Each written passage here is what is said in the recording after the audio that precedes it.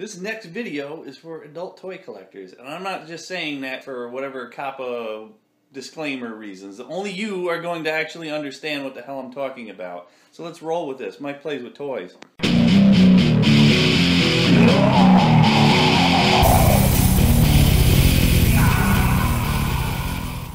This little figure I got right here is a 1985 Imperial Godzilla action figure. He's about, what, 6 inches tall? And, yeah, back in the day, before, like now you can buy 100 different versions of Godzilla figures. In the 80s, this is all you got. This, and he came in like 3 different sizes. This is the small size, then a bigger size, and then a bigger size bigger than that. That was all we had. And before that, there was just like that Mattel Shogun Warriors Godzilla figure. We weren't oversaturated with stuff. This is all we got back in the day. And here's your little size comparison. Larry Zbyszko getting another cameo. So, once Larry Zbyszko was done fighting He-Man, Masters of the Universe, he could fight Godzilla. Because he could take him. He's Larry Legend. He beat Bruno Sammartino. But I digress. We're going right back to Godzilla.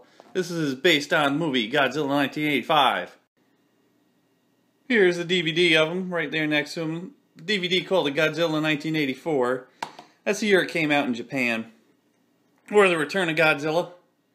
But, yeah, this is like the only Godzilla toy of the 80s. It was made by Imperial.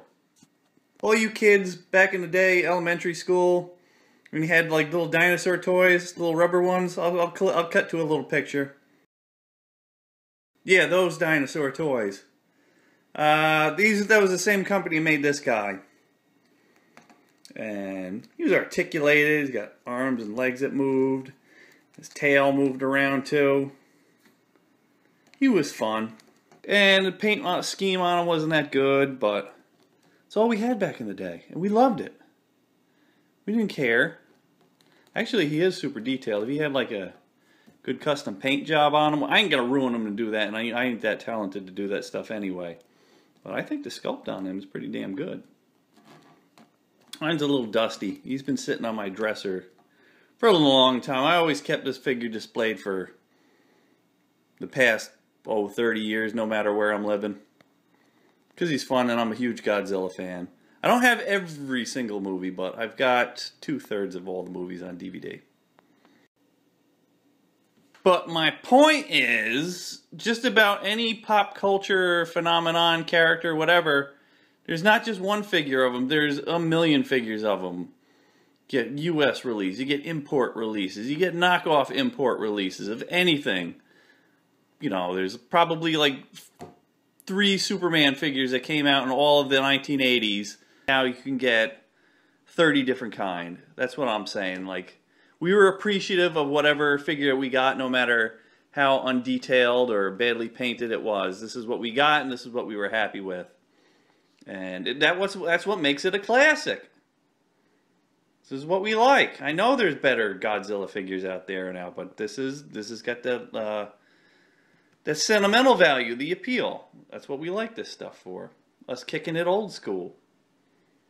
Look at this. He can eat a Muscles figure. Ooh, ew. That's my Godzilla noise. Ew. He can hold a candy cane in his hands.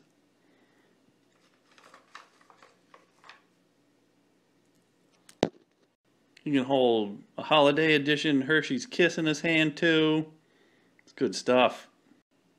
Basically, if you're a Godzilla fan and you don't have this classic in your collection, sorry, you don't know your stuff, bro. This is the one to have. I don't think they go for much on eBay. You can probably pick one up for probably like 10 bucks, 15 bucks at worst. There were millions of these hanging around in toy stores for years. You know, you can show all your friends your Godzilla collection, show them whatever new figure just came out, and they're like, ooh, that's cool. But if you want to show them you really know what you're talking about, and you got some class, and you're like a real hardcore collector, this is the dude you get. Godzilla 1985. That's all we had back in the day. This was the definitive Godzilla of the 80s toys.